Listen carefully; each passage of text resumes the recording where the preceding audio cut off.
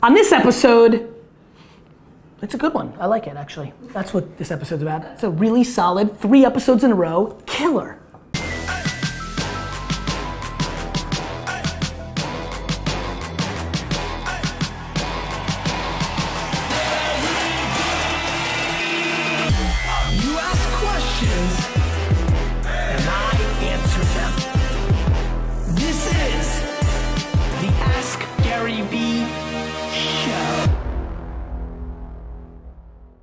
This is Gary Vaynerchuk, and this is episode 227 of the Ask Gary V Show. I gotta tell you, what's today, Wednesday? Yep. 3 episodes in a row, India. Get over here. Don't be scared. I know the table's small for some weird reason all of a sudden. What happened to your, oh, it was broken. It was broken, it was broken. You saw that? With Simon. It was a good episode. A lot of great feedback from the Simon episode, India. A lot of people were excited to see you again. Did you see all the tweets of like, wait, India still works at Vayner? People thought you got fired. I loved it. Fired?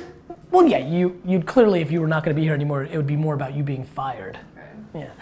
Yeah. So, there's a, Tyler, am I doing one tomorrow? What? Ask Gary V tomorrow? Yes. No? No? We gotta sneak one in because I think I can go 5 days this week. That would be huge. All right, fight for it.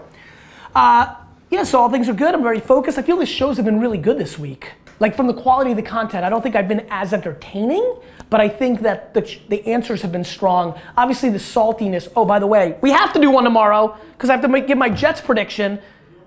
I had a strategy of not doing predictions this year. It didn't work week 1, so I'm gonna give a prediction tomorrow against Chris Sacca's Buffalo Bills. India, let's get into the show. All right. Yo. What's up with the videos? You guys are yeah, they're obsessed with them. Who? Do we only do videos now? Did we agree to do that actually? I mean, we've always tried to aim for more videos. All right, we're gonna do a lot more videos. If you wanna get on the show, use the hashtag AskGaryV and submit more video questions. I'm into it. Hi Gary, this is Jelle from Belgium. First off, I want to start with thanking you for putting out all that content. I've been an entrepreneur for over 5 years now, and I feel like that I'm becoming a better businessman, a better entrepreneur, thanks to your content and insights, so thank you for that. This is my question. I've been working together with a few interns for a couple of years now, and they're always around 21 years old, and I feel that they're lacking 2 important skills. The first skill is critical thinking, or self-criticism. They should think about what should I do first and what next. Why am I advising this? Is what I produced really good enough? And the second skill is taking ownership. When all given tasks are finished, do they start thinking about what the next best step could be? Do you have any idea how I, as a boss, as a guide, can help them develop their skills? Thanks. Yeah, listen, I think that the answer to your question is the critique that you are putting on them. You are critiquing them for this kind of thoughtfulness, critical thinking, and then action and taking the initiative and being on the offense. My answer to you is you need to do the same with you as a boss, and you need to audit yourself to do that. Meaning, there is no reason that you should be in a scenario where you're struggling with 21-year-old interns for a long period of time, because the truth is, if you put the time and effort to really audit them and really spend time with them and then decide for you, whether you're right or wrong, as the judge and the jury, as the boss, that they're good or they're not good, you could speed up this process very quickly. So my answer to you is go deep and spend more time with them, whether that's virtually or in reality, or in real life, where these interns are. Figure out if they're good, give them very detailed feedback at scale, suffocate all the excuses, and then make a decision whether that person should be in your organization or not. For me, if I wanted to know if anybody here should be in my organization or not, it would literally take me 2 days. Like, you just make it the thing you do today. Today, you should decide if these interns are capable, have the talent and the capacity to deliver on your expectations or not. Have you been clear in them? and move forward. So I think the answer to your question is, in the same way that you're upset with them that when their task is done, they're not doing the next thing, I'm upset with you, which is if you slept last night, you could have allocated some of those hours to auditing your interns and giving them clearer feedback and making a decision if you wanted them here or not. Let's do it. Buster. Question for you. Now, I know what you did at age 12, 13, 14, 15, 16, getting involved in wine and selling sports cards, but what would you be doing if it were 2016 and you were 12, 13, 14, and 15, and 16? Appreciate your answer. Appreciate everything you do. Thanks. Buster. Honestly, what I would tell you is to give you the answer that you're looking for, which is what would I do what should you be doing? How should you be thinking about things? Reverse engineer your strengths, right? You like the NBA, you should hit up dunk first of all and have him put you on. But besides that, I think that you need to figure out what you're good at and what would you want to do. I would basically be today, I'm trying to think, there'd be so many things I'd be doing today. Like, I give a lot of that advice. I would have made bank on Snapchat filters. I think that one guy who did the Pokemon Go consulting, I think that was super smart.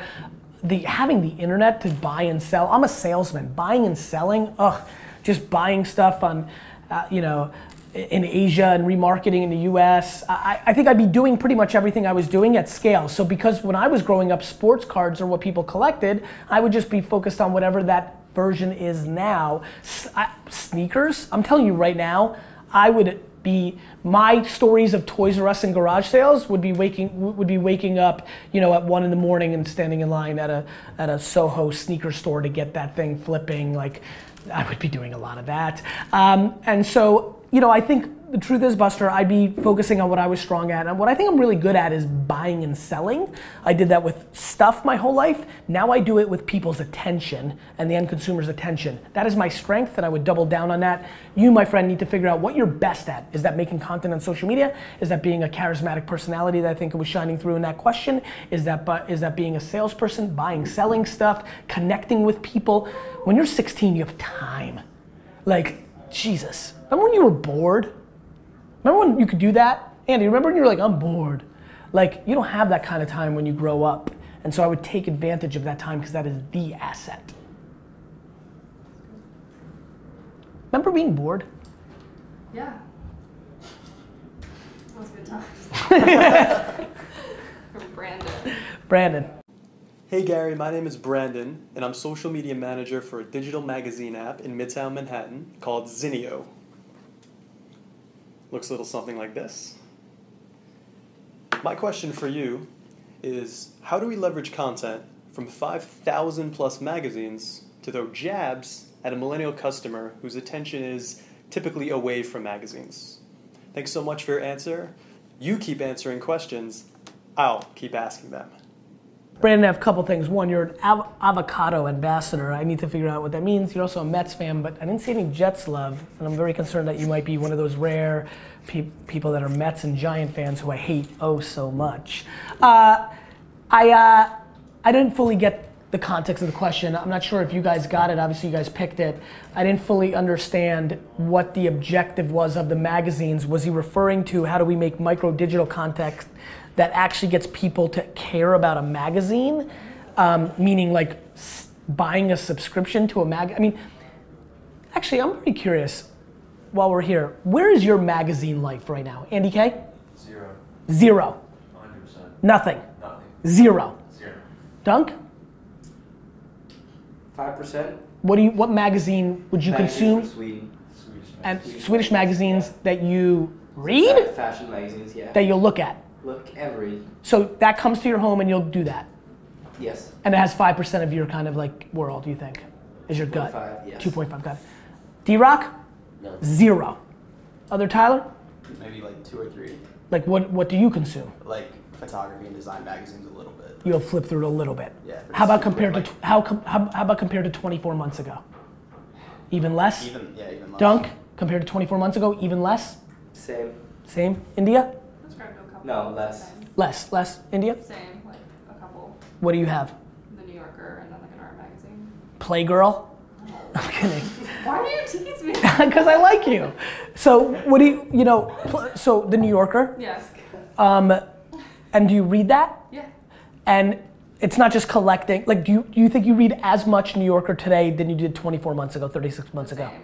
And because there's a scenario where you like it, like weekend morning coffee kind of thing, or Subway magazine. perfect Subway, got it. Look, I think, you know, that's obviously a small focus group.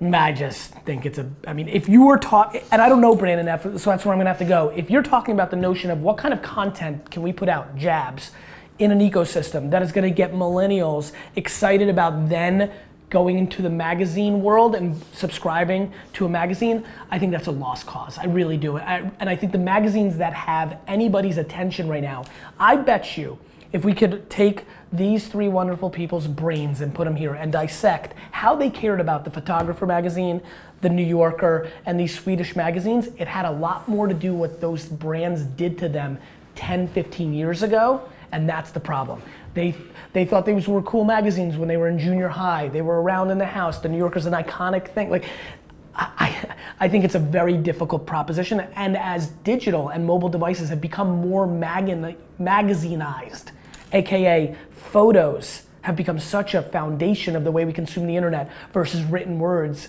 of a decade ago, I think you're fighting an uphill battle, my friend. Sometimes gotta hear that, you know. Yeah, just, yeah. Hey Gary, I'm Sam. I'm from Nigeria. I'm living in San Francisco. He said I'm soft. And my question for you is, were you too soft to start a mobile development agency, bruh? Was that too hard for you, bruh? Bruh. That's amazing. I love that whole, are you blank? Do you even lift, bro? So did he say, am I too soft to start a mobile? Development agency. I want to say, I want to fight you, is really what I want to do. But yeah, I mean, look, I think that to answer it in a straight way, the reason building a development shop in a genre is not interesting to me is that I would, if I was to build a development shop in a meaningful way right now, I would build a messenger development shop way before I'd build a mobile app shop, bruh, because I don't care about, 2016, legacy software. To me, the reason I built the company I built is that unlike a VCR or a video game console or a cell phone or virtual reality, messaging is tried and true. The mechanism that delivers it gets killed eventually, right? So the guy, caveman Rick, who took a rock and carved it into the cave, he was messaging and communicating, right? But the platform of the day, where the eyeballs were inside the cave. And the smoke signals, and the written word, and a telephone, and a television, and a movie theater, and a cell phone, and a VR world, and apps within a cell phone. And so, bruh, the reason I didn't go with a mobile development shop is it was just too small. And I needed to win the communication game infrastructure that I can deploy against any mechanism that delivers the story, bruh.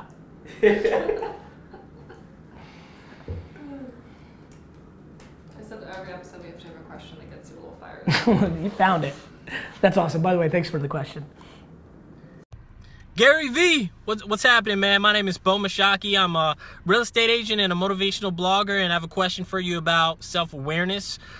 You've spoken a lot about this topic and how to gain self-awareness. And you've also touched on how meditation is a trend that's really going to take over and be in every household in the near future. So what are your thoughts on how to gain self-awareness through meditation? I myself gained a lot of self-awareness and clarity on who I am and what my actual goals are through meditation. So what are your thoughts on how meditation can help you gain self-awareness?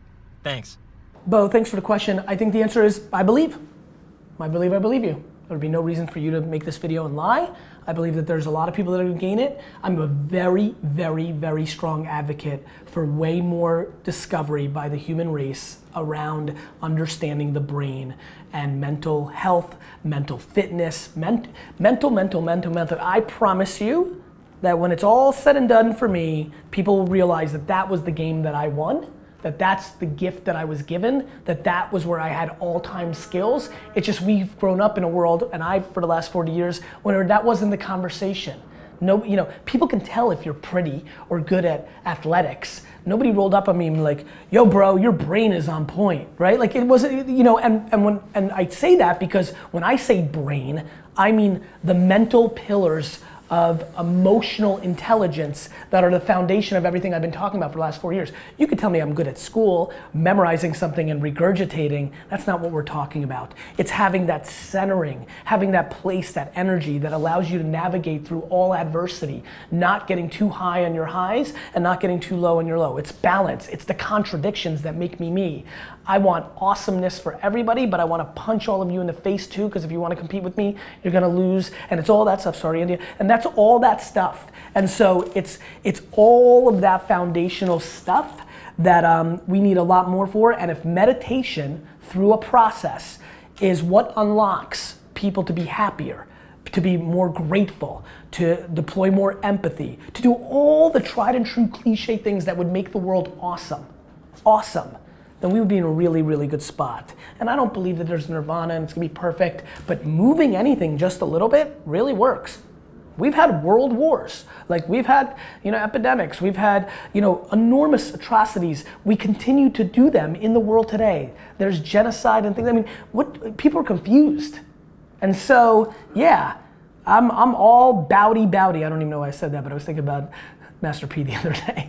I'm all about people understanding that mental health, meditation, all these things have a lot of upside, and that we do not understand anything about the brain currently. Just an enormous, vast opportunity for us over the next century to learn more about this, and I'm excited and grateful that my great grandchildren will live in a world where that will be understood far more in a substantial way, in the way that people died from disease that we so easily navigate through today.